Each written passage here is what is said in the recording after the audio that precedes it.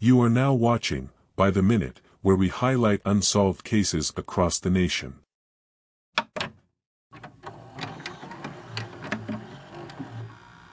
Getting involved in your community is simple. You start with doing things that you love that in return help bring the community together. For one man, he served our nation, his community, and inspired the youth until one day, he was taken from us. Charleston, South Carolina. September 21, 2001. John Jenkins, 68, was a Vietnam veteran and one of the first prominent black business owners in the East Side, where he owned an upscale jazz club named Club Basin Street. The East Side was a predominantly black area, and the city of Charleston neglected to supply the residents with proper municipal services while increasing their police presence with violence, brutality, and even death. Communities and businesses would fail, and John's business would reach the same fate. But that did not stop him from becoming a beacon in his community. John began mentoring and assisting mothers with their young sons. Mothers would look to John for advice, and young men would seek a leader. Woefully, a community would lose an angel.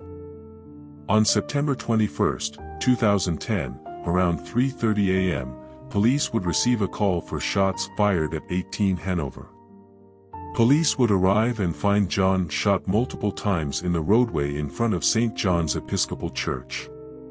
John would succumb to his injuries at the scene.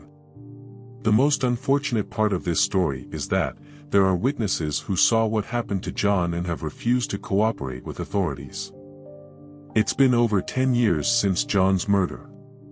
Whatever reason that held you back from helping authorities solve this case should not continue to keep you from doing the right thing.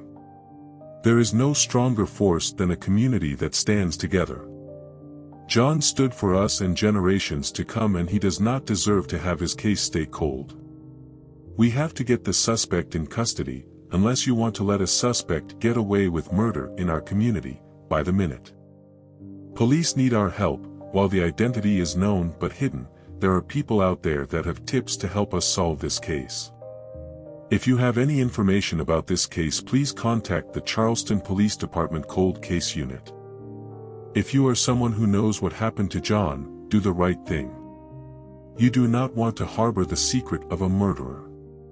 Their guilt and wrongdoing should not sit on your heart when you did not commit this crime. Help us get this suspect in custody. There are unsolved cases like this across the nation that we can help authorities solve together. We keep our communities safe by letting criminals know crimes will not be tolerated and justice prevails. Help us get answers to the authorities so the East Side community of Charleston can receive justice for John. Until then, a community seeks answers, by the minute. Thank you for watching By the Minute News. Be sure to like and subscribe if you want more true crime stories from all over the nation.